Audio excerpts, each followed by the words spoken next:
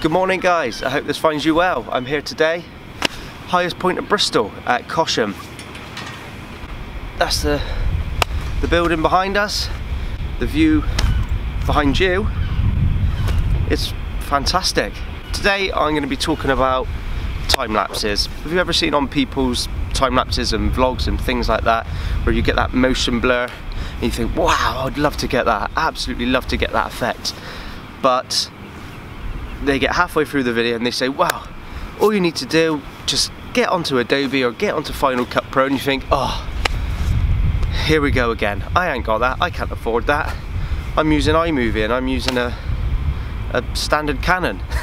This is what you can do and this is what I do. It might not work quite as well, but I think it gives you just pretty much the same results. I've done a few examples over the past couple of days, different sort of lightings, well, predominantly when it's dark because it's been after work and I've not had any other chance, unfortunately. I'll try and get one today, and just to try and show you what settings I use. I'll put all the settings on the screen just to get that lovely bit of motion blur, so it's not just photo after photo after photo and it looks kind of choppy. You get that lovely, lovely sort of blur. Why do people... Does he not know I'm trying to... So, yeah, pretty much the basics of it is... wait there. It's alright, I had it in my pocket all along. So what I use, because my camera doesn't have an internal intervalometer, I bought one of these. Is that going to focus? It's not going to focus. But what this is a newer remote control for a Canon. So you can do all types of things on this. Obviously it's a remote shutter if you want to do long... So, where was I? So yeah, you can, if you're doing long exposure photos, obviously you don't want to be touching the camera whilst you're trying to get a nice long exposure picture. You can use the remote, press the button, it takes the photo for you. So the main thing I've been using it for is the intervalometer. So you can set a time, say every 2 seconds, and when you want... So what I've been tending to do is set a timer for every 2 seconds you take a photo, and I think I've been setting the shutter speed to about 1 second. I think that's the right terminology anyway. So the shutter takes a second to obviously flip back, so that gives you the long exposure to give you that blur effect, to give you that motion. So when then you put it into the time-lapse sequence, it all looks like it's moving and it's all swooshy and swashy and oh, lovely. So that's what I've been using, again, because my camera doesn't do that because I can't afford a 1DX or one of the new Sonys or what have you. So yeah, nice, brilliant. This is, I think I paid £9 for this on Amazon. I'll put the link in the description. Works a treat.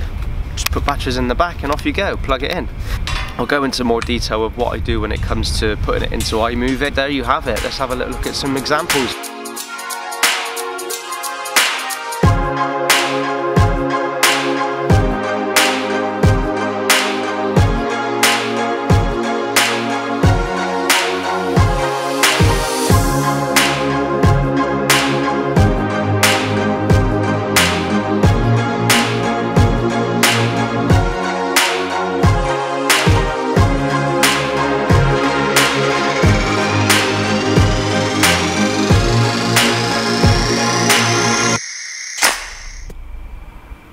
One bit of advice I would give, keep the focus in manual focus, get your focus right. By all means focus with the autofocus, then switch off the autofocus to manual focus, then you'll just get a straight focus all the way through the whole time lapse, and then you won't be messed about with focusing in one point, focusing in another point, there, it just won't look very nice. Also, make sure you've got a nice sturdy tripod as well, so there's no movement, especially with the slightly longer exposure photos. You don't want to go wasting 20 minutes of your life with shaky footage and focusing in and out, so just make sure you got those two bits right and you should be alright. I tell you, the great thing with this is you can just plug it in.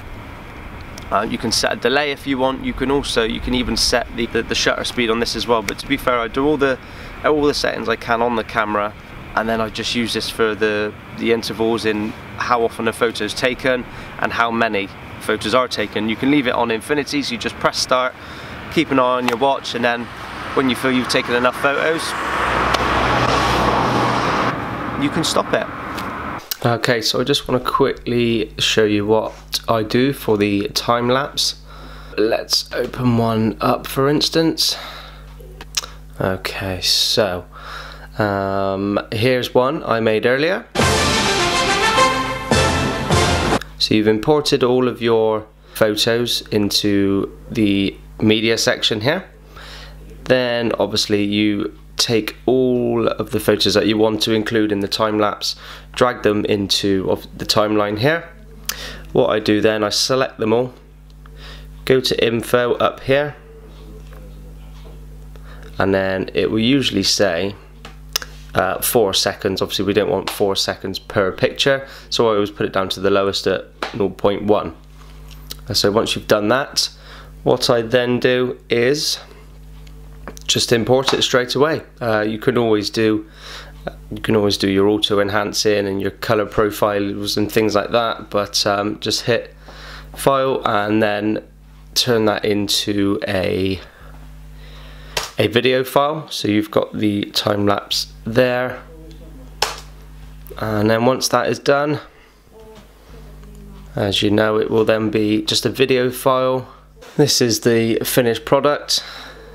It's always best to just double check to see if it's all good. There we go, you can see we've got the nice motion blur on the cars going by. Okay, so I'm happy with that. I've checked it already. So then when you want to put it into your video, and then we can just import the video file. Just wait 2 days for that one to import, and there you have your time lapse. At the minute it's about 29 seconds, and no one wants to watch a time lapse for 29 seconds, so let's see how it looks at about 5 seconds.